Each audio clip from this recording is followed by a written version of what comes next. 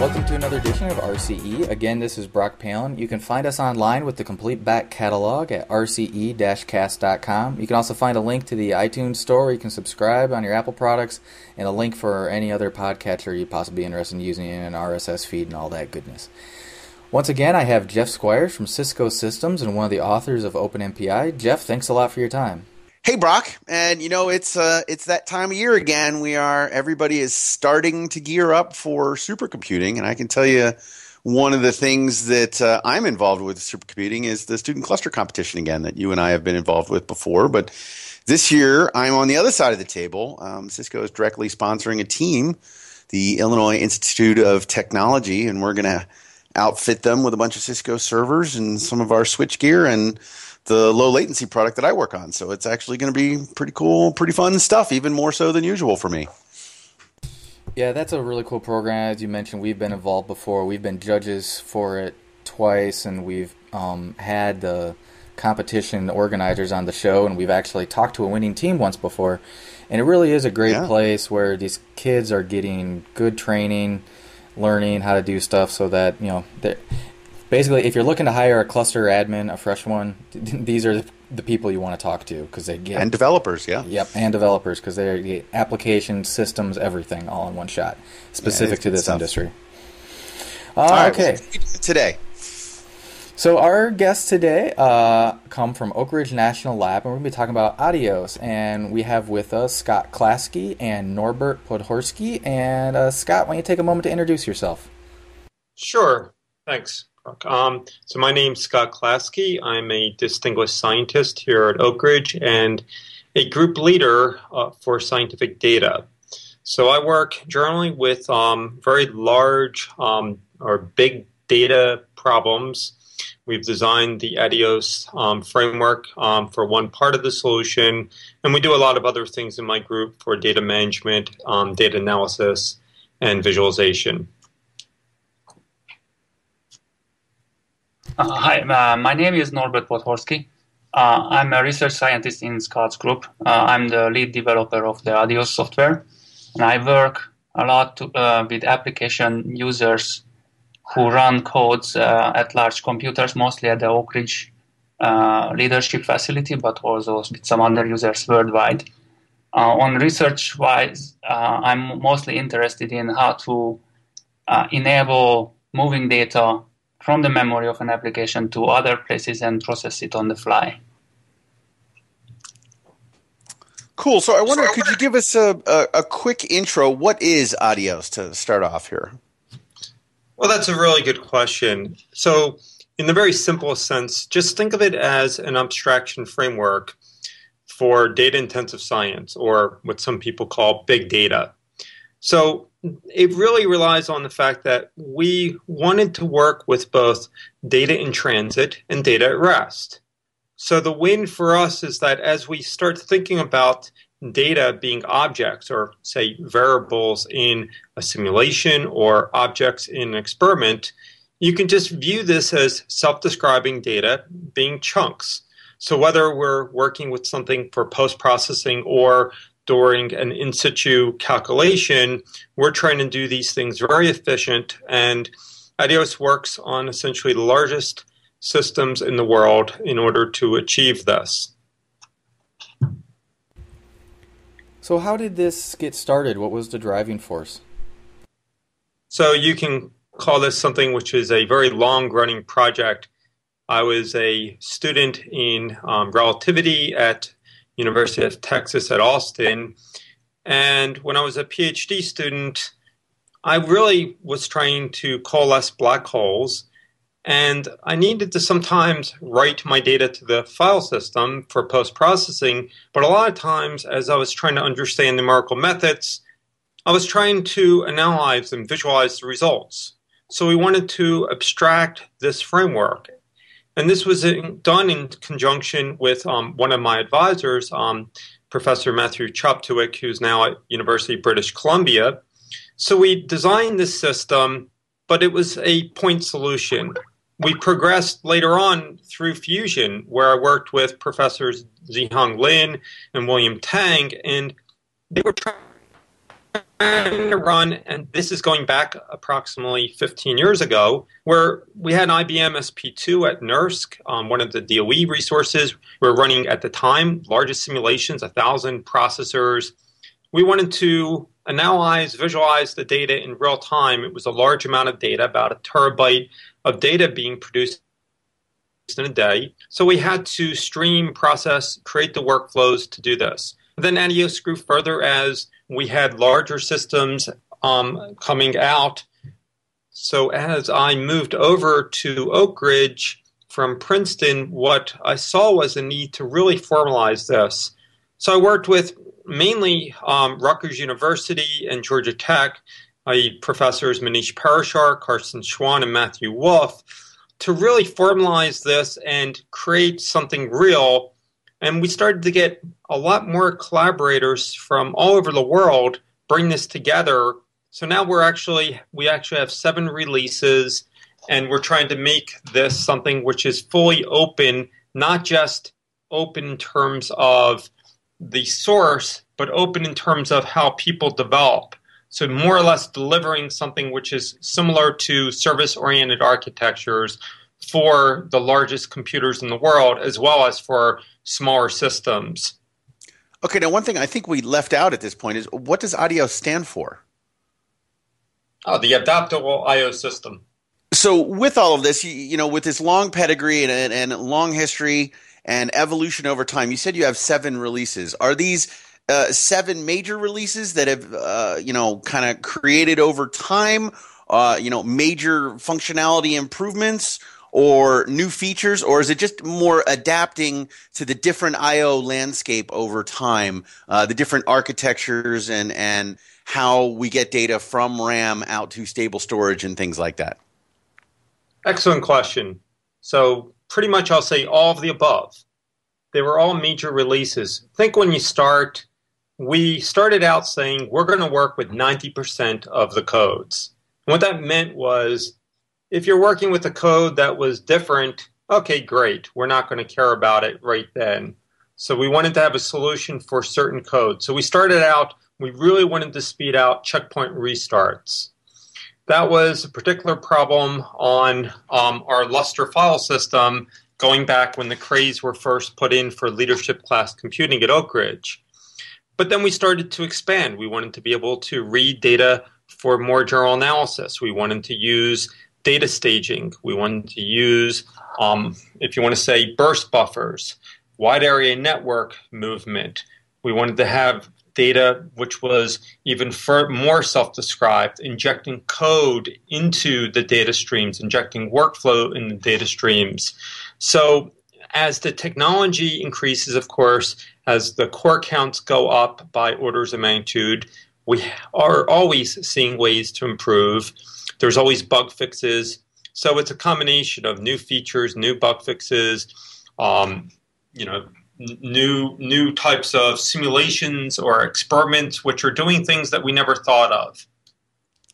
Now let me pick on 2 things you said in there because they really caught my ear in there. You said even more self-described over time. Does that mean you support new types or finer grain types or new patterns? And then the second thing that I heard was you inject code into the stream. Are you talking something like serialization and deserialization, or what does that mean? Good questions. So we have, of course, ADIOS is a large project, many people. So I'm now talking about different research that has now gone into production, although we can't say there's that many users for some of these features. But in terms of, let's see, code. The code injection is done through 2 ways. One, we can actually inject the code for pointers to functions which can then execute routines. This was a paper that Manish Parashar and some of his collaborators and students published. So that was pointing to different codes and executing it. So both of these are more, how do we move work to data versus always moving data to work? So that was one point. Okay, so in terms of more metadata, so when we think about what's really important, I mean, we get a publication and people are talking about putting a DOI on there. And great. What does that mean when I, for instance, have a simulation? It produced a petabyte of data. We had very complex workflows reduce that data into that contour plot that's in that publication. Is it that you want to just see the XY points of those contour plots, or do you want to be able to see and understand what was the code, what was the workflow? So we're trying to create this whole metadata so that we can pay attention to all the provenance. So we're trying to put more information. And here's another, for example, with that. Let's suppose that you write your code writes, and it's some collaborator of ours in China. They come and they say, the I/O wasn't really good, Scott. Help us. Our first question is, what do you mean it wasn't good? So it's a lot of back and forth. So we're trying to have all this performance data put back into the code. We're trying to have the data that you have from an output. How can I create a mini app for the I/O, recreate the I/O so we can play that back? So what I mean by more metadata is the ability to use that metadata from an output to understand what was done, not even just for the one simulation, but during the lifetime of that data being used. Is that clear? Yeah. Awesome. Okay, so for the let's start with the smaller scale user. We've talked about hitting the leadership class machines, but let's talk about the average graduate student who's developing code. Why would they be interested in using something like ADIOS, and what would set it apart from using other I/O libraries and data management libraries? Okay. So now we talk about ADIOS in the role of a I/O library that people use to write out data to the file system. Then ADIOS was designed from the very beginning for parallel systems to be scalable. So if you don't have the question is, okay, if you have a large simulation, then you usually hit some scalability problem with the I/O, and ADIOS gives a good solution for that. If you don't care about that, then what ADIOS provides is more flexibility in the sense that we have the API is separated from the I/O strategy, that how we write out the data, and ultimately it's separated from the file format that the data ends up with on the file system. So if you write your code using ADIOS API to output your data, then you can choose different methods for your needs to write out the data in different forms. So that means that you don't need to change your source code again. And with all the focus from the very beginning on staging that forced us to even go away from files, you can choose a method that was developed for staging and run your code without modifications, and the data will go through some network to other applications. So that's the flexibility that ADIOS provides compared to other libraries. And let me just inject a couple statements here. For one, ADIOS is a different type of API than a user who's used to using something like POSIX, say Fortran or C-Writes or MPIO. The data is always self-describing, unlike those. So think of it closer to something like a NetCDF and HDF5. Anything you do in serial, there's no change in your code to go into parallel, besides you have to, of course, put MPI in there. If you want to use different compression techniques, you don't change your code. If you want to put in new attributes, depending upon how you put ADIOS in, you don't have to change your code. So it's a way to try to simplify it and think about the objects, not think about what's going into the file. So it's a different way of looking at things than many of these other things that were done in the past. So an obvious bias of mine, of course, is MPI. And you mentioned MPI in there. Can you explain how ADIOS interacts with MPI? Yes. ADIOS library is implemented using MPI calls, and a lot of methods, I/O methods, are based on MPI I/O somewhat. Or we can combine them with a dummy MPI version to a separate library to allow sequential calls to use the same thing. But the methods that, if they need to communicate between processes, they use MPI calls. And the methods that use MPI I/O, they use the MPI I/O open, write, close functions to write out the data. But some other methods use just the simple POSIX API, or other method use the parallel HDF5 interface to write an HDF5 format file. Okay, so one extra thing with the interaction with MPI with ADIOS.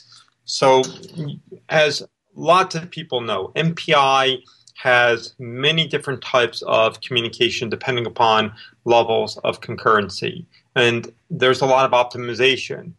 With ADIOS, we have all these different methods, some which use MPI, some which don't.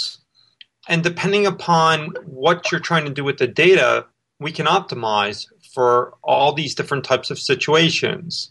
If a machine, for instance, has a food bar way of doing collectives on very large number of cores, which we do see, we have ways to actually now write with this.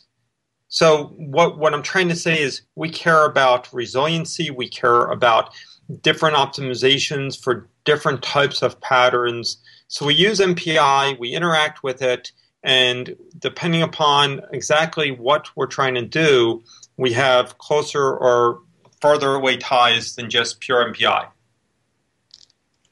Okay, now that's very interesting. Something that I'm inferring, tell me if this is correct. It sounds like since you're using MPI or another parallel mechanism underneath, or at least have the capability of doing so, that allows the programmer or the application to think about a parallel object in itself. So I'm not writing just my portion of the data, but we're all writing our portion of the data for a larger object and perhaps is in a single process. Is that correct?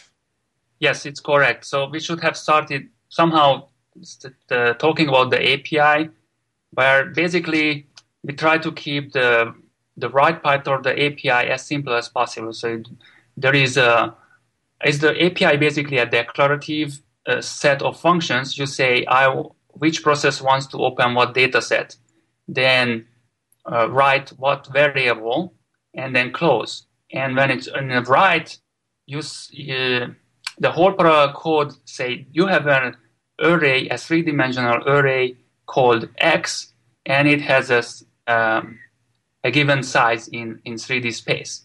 And then every process can just put its own piece with an offset in that global space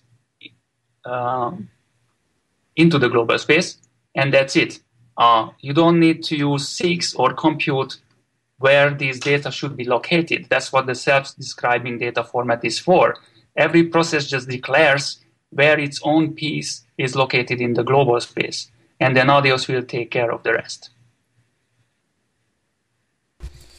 Now, you had mentioned earlier, though, that you can use these different, I don't remember if you call them drivers or what, so you don't have to modify your application and you can move between these different types. When you're working with this parallel setup, what kind of happens when you don't, say, have MPIO available to you for some reason? Let me first answer it. I think Norbert wanted to jump on it, but I'll first say our fastest methods actually don't use MPIO. So our fastest methods actually they use MPI. We do different forms of aggregation, trying to think of what's topologically close to you, aggregate. The aggregation can be just simple concatenation, or it can be if I know how variables are laid out in the domain decomposition, I can aggregate it closer. But we have to pay careful attention to those memory movements and the memory copying. So at the end of the day, if you don't have MPIO, it's okay. We have POSIX, pure POSIX methods, which don't even use any MPI, and then we'll write a metadata. Write a metadata file which describes this. So yes, we have to do some sort of collective, but that could be done with sockets. Currently, we do that with MPI. So we do have MPI intermixed, but you don't need MPI-IO in order to use ADIOS at all. And Norbert wanted to say a few more words. Norbert? What I said is that on the right side, every process simply just declares what they have and how they want to logically organize it in a global space. They don't say anything about the location of bytes on a file system or anywhere. So it really doesn't matter what method you use. All methods will place the data however you want it. And the metadata describes how to find when someone is asking for a specific subset from that space. And if you use a POSIX method, which means every process creates its own file, so you end up with a lot of files, we still have one metadata file which points to all the data pieces in those files, and you can still read the whole thing as a global data set. Okay, so I think this is a good time to kind of ask, what are, you'd say, your most popular or most powerful I/O drivers? Yes, there is one. For file systems, it's proved that the aggregation is that method that everyone is using. So when we hit scale up, the point with the ADIOS different methods was at scale, we pretty much just have to avoid the bad practices. And one method that Scott mentioned is aggregation is the one that avoids all of the known bad practices. And that's the method which scales very well to hundreds of thousands of cores. So that aggregation does a lot of buffering to avoid all the latency problems with the small writes. It decreases the number of writers, so it doesn't hit the file system with a DOS attack. And it places the data on a parallel file system in a manner that the processes don't step on each other's toes. So that's called the MPI aggregate method. So we use MPI communication to move data between processes to the aggregators, and then use single file writers from the aggregators. And then when staging, we have three different methods, two sibling methods from Rutgers University and one from Georgia Tech that can move data around between applications. And there the choice is more like which one supports a given network infrastructure. Yeah, so you have MPI-IO, you have this MPI aggregate, you have straight up POSIX, which is kind of ends up being file per process. Am I interpreting it correct? Right. We also have, we have actually many methods.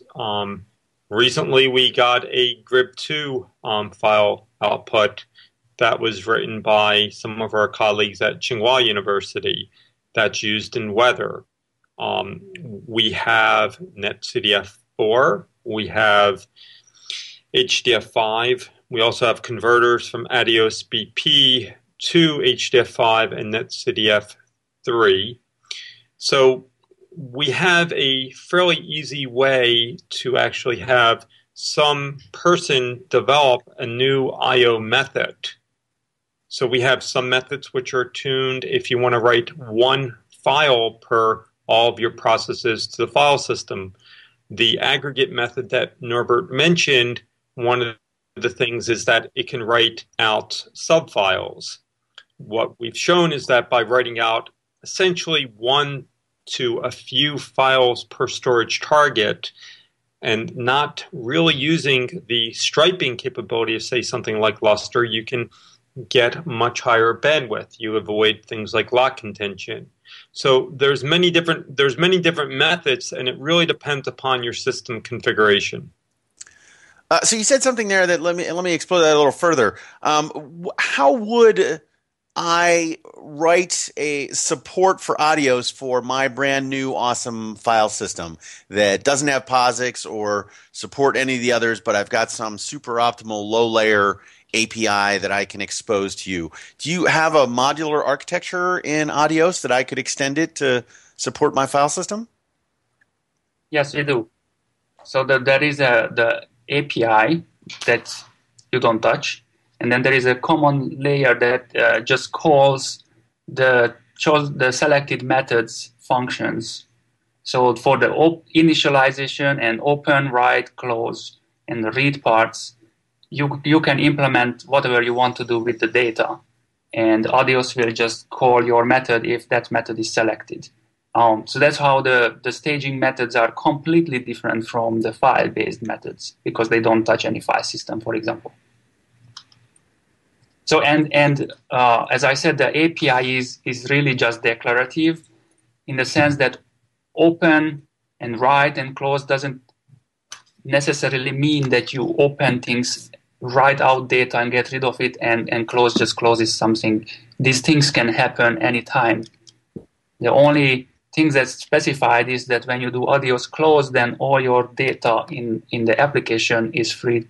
You can remove it and reuse it, do whatever you want. It's gone from the purpose of I/O.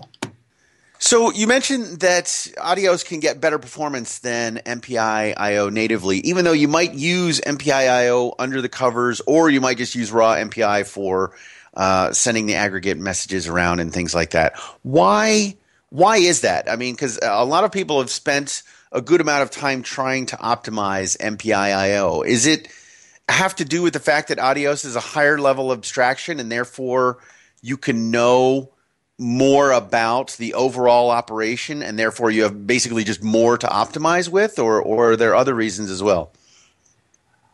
Okay, so that's a complicated question, and you halfway answered it. But no, so ADIOS doesn't do any magic. So anyone can write their application using MPI I/O, do the same, and reach the same performance. And maybe even better, because there is not an intermediate layer of ADIOS calling functions. But what ADIOS does with the MPI, in the MPI aggregate method, is really to avoid all the problems that people put into their applications. It's hard to think about large, scalable solutions for I/O.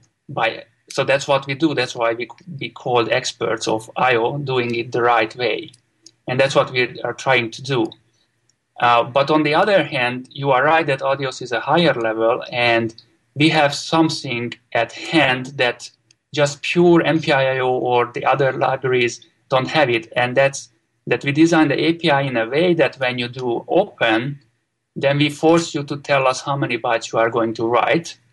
And at that point, we know that what kind of variables you are going to write and how much data you are going to write. And we can, with that knowledge, we can optimize what we are doing. But since we are doing just MPI I/O or POSIX I/O calls, someone can replicate the whole work if they have the time and effort to do that. Right, and I can inject that, there is no magic. I mean, for instance, if you guys sat down and you said, I wanted to get my own communication layer, you could recreate MPI. You could do anything you want with software. So ADIOS, just if you want to say, has a lot of what we call best practices, a lot of them developed by collaborators, a lot of them developed with the community, a lot of them developed by us. So to think of it as a collection of best practices and a bunch of services like compression, different state-of-the-art techniques, which from their time for research to get into ADIOS can be shortened because it is easy for someone to come in and just inject that into the ADIOS framework.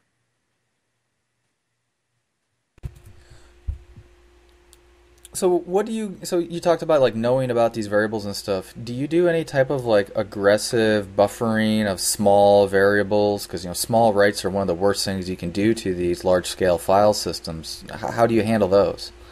Yes, we are very aggressive. as with the API too, that we only give a declarative hand to the user, they cannot control the I/O. And similarly, we require that you can buffer, the per process output can be buffered in memory before the I/O. We know that that's a little bit limited, but we worked with large applications over the years, and that works very well for everyone. So we do just one big write from a process. And we want to rewrite this in the future to be more flexible, but it actually works beautifully for all the applications. So if you're really aggressive about buffering stuff, can I actually will Adios almost let me overlap my actual I/O to disk with my computation? Like I say, write this, it really just moves it to memory and then starts writing, but then I can start modifying what I told it to write? So again, I think one thing that should be discussed, because this is the complicated thing. The answer is, of course, yes.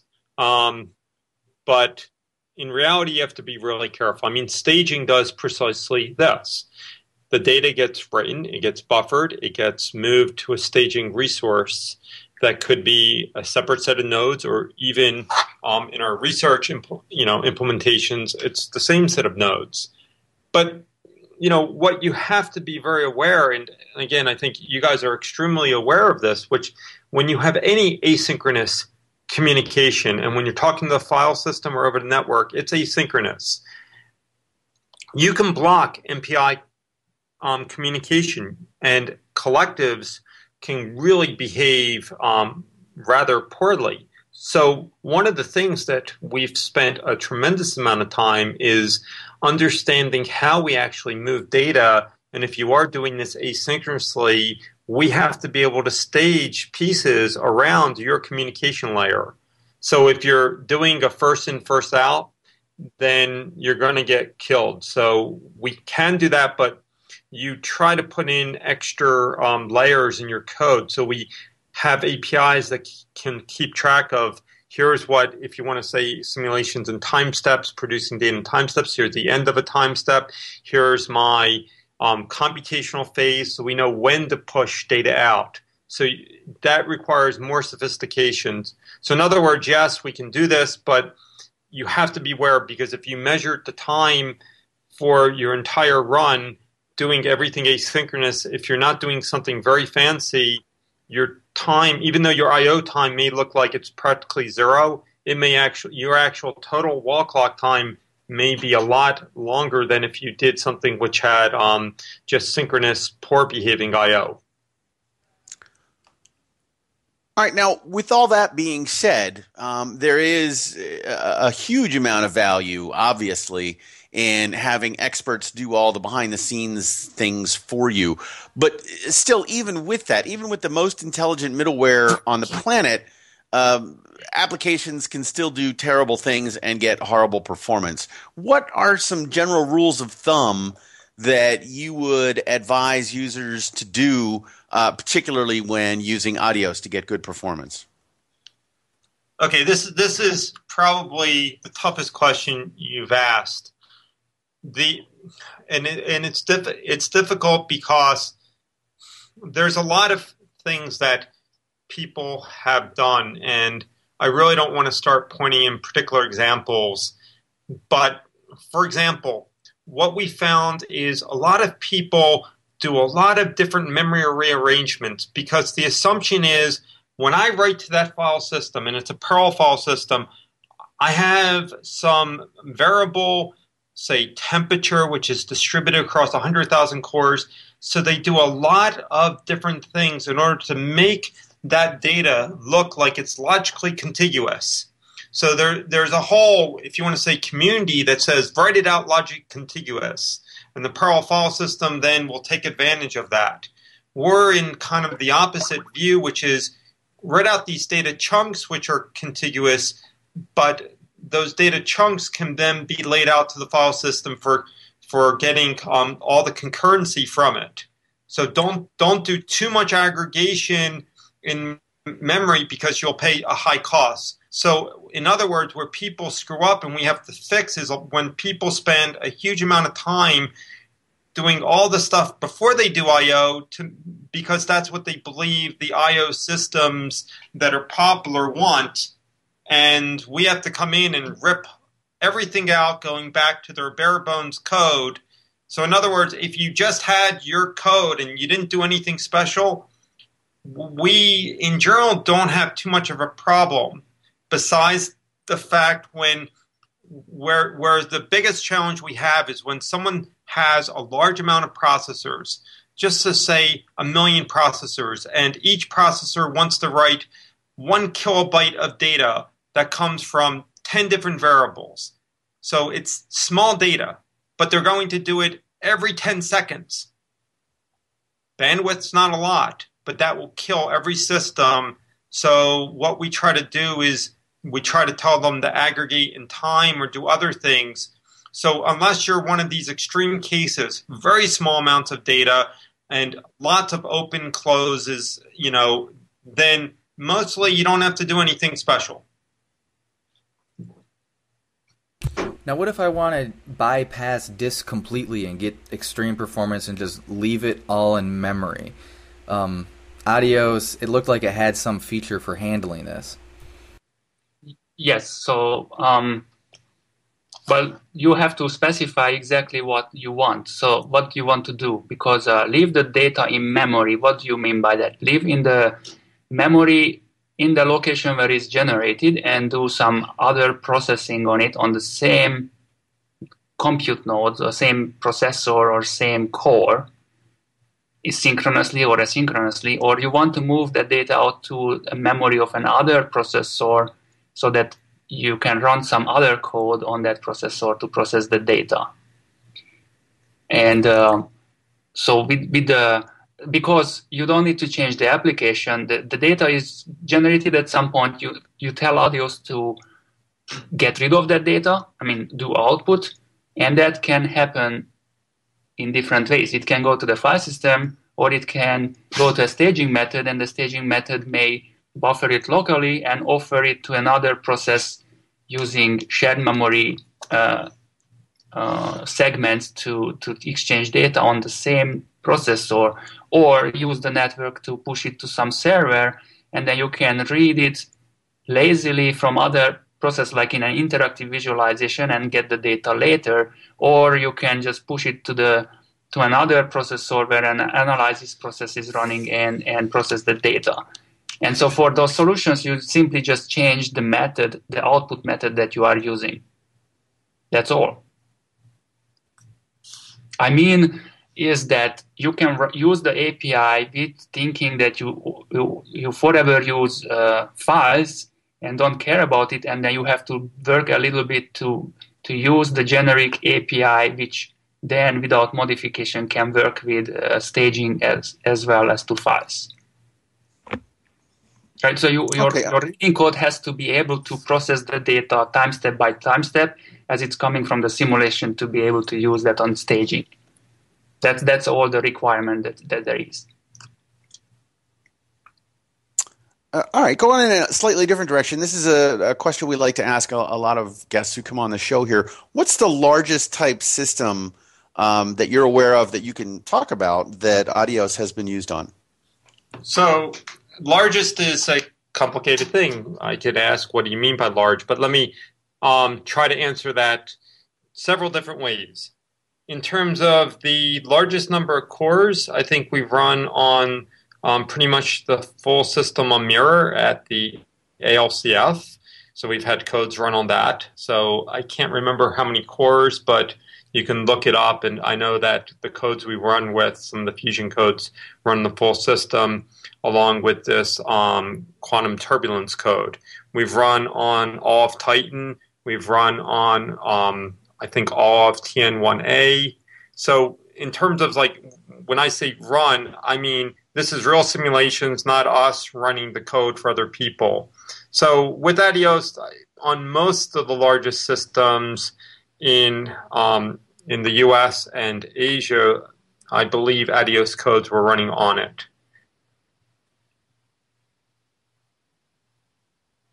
Okay, another question that I like to ask, particularly those who have software-based projects on our show, which version control system do you use and why? Okay. So we use GitHub right now. And for the why is just simply that we used an SVN repository before inside Oak Ridge, and that didn't allow access from outside for collaborators. So we had to find a place where other collaborators can get to it and push their changes into it. So we just chose GitHub. It works fine, so we don't need to choose anything else.